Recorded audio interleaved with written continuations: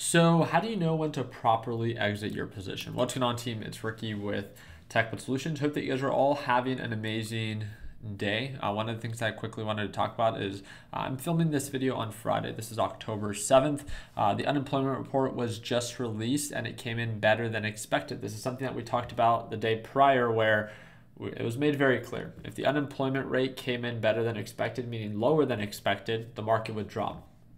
The unemployment report came in better than expected, therefore above 3.7%, the market would most likely be rising, right? And it's all because of the Federal Reserve and how they judge how aggressive or how lightly they can approach interest rates and the reduction of their balance sheet. So at the end of the day, I never know exactly what's going to happen, right? My job's not to predict the future. My job is just to prepare for it.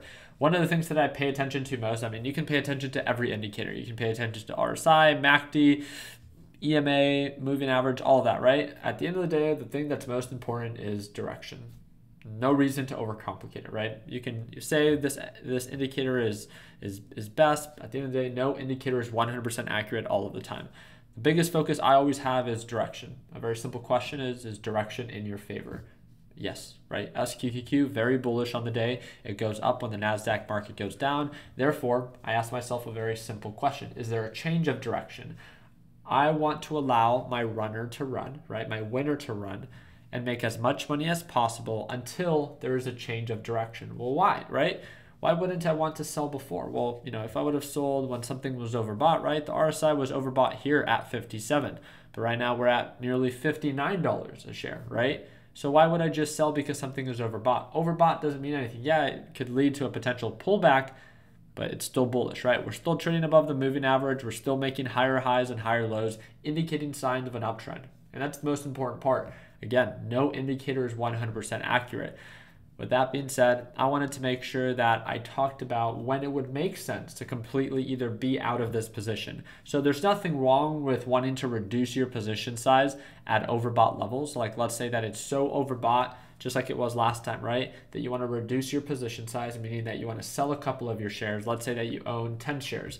Maybe you want to sell 5 of those shares just in case it does pull on back. You have enough money left in your account to be able to buy more and/or so you can tolerate that pullback a little bit more, right? Everyone can have different intentions, and obviously as something becomes more overbought, you do run the risk of it potentially pulling on back and correcting itself. And you always want to take downside risk into consideration. But you also want to be aware with the concept of allowing your winners to run, that if there is no break of pattern, if there is no change of direction, then there is no need to have to sell your entire position. And this is exactly why I'm still holding my position in SQQQ. Now, obviously, as we begin to approach $59 a share, I'm up now $39,000 on the day, $38,900. There goes $39,000. If we do break above $59 a share, especially leading into power hour, we can see a nice little gap up, but nonetheless, there's a lot of downside risk. We are up 11% on the day on SQQQ, which means there is possibility for there to be a quick change of direction. So one of two things. You can follow with a stop loss, meaning that let's say that you own 10 shares, right? You can follow with a stop loss, but if there is a break of pattern, if it breaks below the moving average, wherever your break of pattern is, then you can automatically manage your risk and manage your position size. But as long as it continues to indicate signs of an uptrend, then you don't have to automatically sell your position. And that's kind of where I'm at as of right now. So what I'm thinking is I'm going to sell 1,500 shares right around the $59 price point. So I'm going to control this with a limit order, and I'm going to go to $58.99 again, just to be funny for this video, and just make sure everything checks out. And if it does, I'm going to check this, make sure I send it out. And if we hit highs of $58.99, then I should be getting filled here on the Webull trading platform. Again, a lot of people like to ask me also what trading platform I like to use. I like to use the Webull trading app. They're constantly updating their platform, both desktop and mobile. I think that they're blowing the competition out of the water. I feel like other platforms are just so outdated and stuck in their own ways. Did you know that you can have more than one trading platform? So if you've ever wanted to try something new out, if you guys click the 5th link in the description down below, you guys, if you deposit $1 when you sign up on the Webull trading app, by using my link, you will earn an automatic 12 free stocks. So I want to make sure that you guys are aware of that. Yes, you do have to use my link, and yes, you do have to deposit at least $1, and you will earn 12 free stocks. If you end up not liking it for whatever the case might be, you can sell those 12 shares that you get, cash in them out, and withdraw it, and then you just made whatever dollar amount each of those shares were worth, right? You get 12 shares, I get 1 free share, we all win, and that's the great thing about it. So again, we are now testing $59 a share. I'm gonna make sure that I make my Learn Plan Profit team aware. So I'm gonna put SQQQ, reaching new highs of 59. All right. It's making sure that I keep my Learn Plan Profit group up to date, and then obviously put no break of pattern just yet, making sure that they are all aware of what is going on in real time, right? So my Learn Plan Profit group, for those that are unaware, I trade live with them every morning, and then I post updates. I'm never gonna be like, hey guys, I'm buying, you guys need to buy here, you guys need to sell here. I don't tell them where to buy or where to sell. I just keep them up to date on what I'm paying attention to and what I'm doing. So if I end up, selling my shares, then I keep them up to date of like, hey, I'm reducing my position size. Or if I begin to buy shares, it's just, holding one another accountable and making sure that they are aware of what I'm up to, right? So those updates are posted in our Trade Ideas, which is our private group chat for our Learn Plan Profit group. So let's see if we actually end up hitting. There it goes. So sold, what was that, 1,500 shares, and we're making new highs, 59.09. We're up 39,500 on the day. And it's looking pretty good. We got the VIX pretty high. And again, for those that are unaware of like, why is the market selling off? It's very simple. Unemployment report was 3.7%. That was the expectation. It came in at 3.5%. We talked about this yesterday. I made a video. I posted it publicly on YouTube. I made sure everyone was aware. I traded live with my Learn Plan Profit group, and just direction was in our favor, right? People like to overcomplicate their trading. They like to, always hope that it goes one way or another. I genuinely do not care.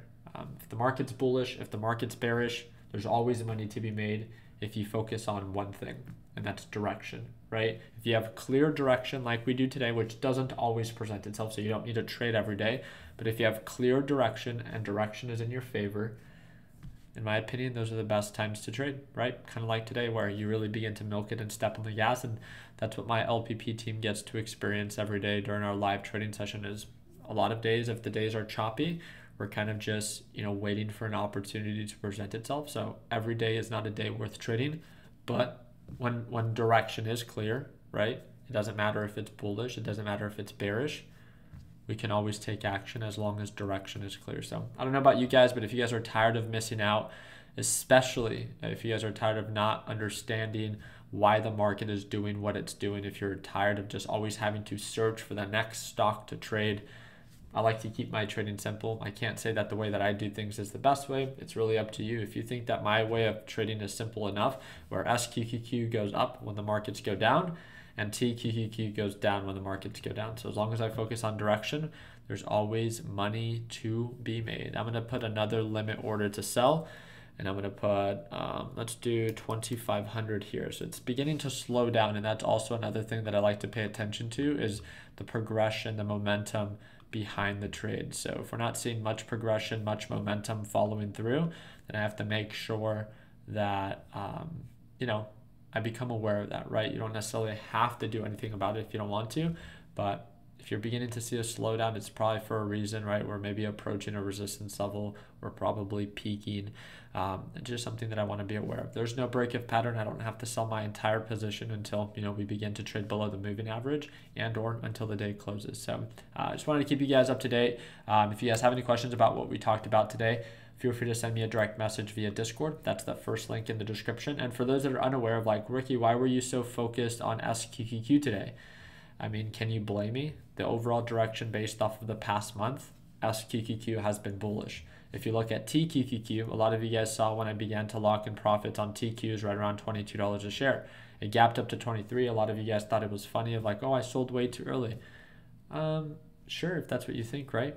But direction is not in your favor. Direction is not in the market's favor. It's bearish. And by understanding overall patterns, again, you just begin to respect the trend and you care less about what other people are saying and what actually makes sense, right? So 39,600 on the day. I wanted to see if we can hit the $40,000 mark, but it doesn't look like we're going to hit it during this video. So again, if you have any questions, you guys know how to reach out to me. That's going to be the first link in the description of this video. You can send me a direct message via Discord or send me a message via Instagram, and that's that third link down below. If you want to join my Learn Plan Profit group or running one of the biggest discounts that we offer, it's $100 off, and that's that second link in the description. It's a one-time payment, lifetime access. You get to watch me trade live every day. You get access to our A to Z video lesson library that's designed for complete beginners, and yes, you get access to our private group chat and TechBuds HQ.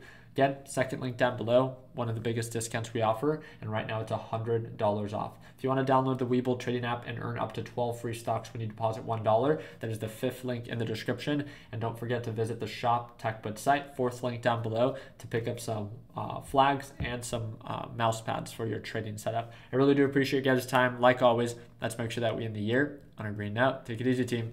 Oh, 40,000, 40,000. There it goes. We touched it. We touched it for a little bit. We hit 40,000 for a millisecond. So I really do appreciate your guys' time. Like always, don't forget to like and subscribe. Like always, let's make sure that we end the year on a green note. Take it easy, team.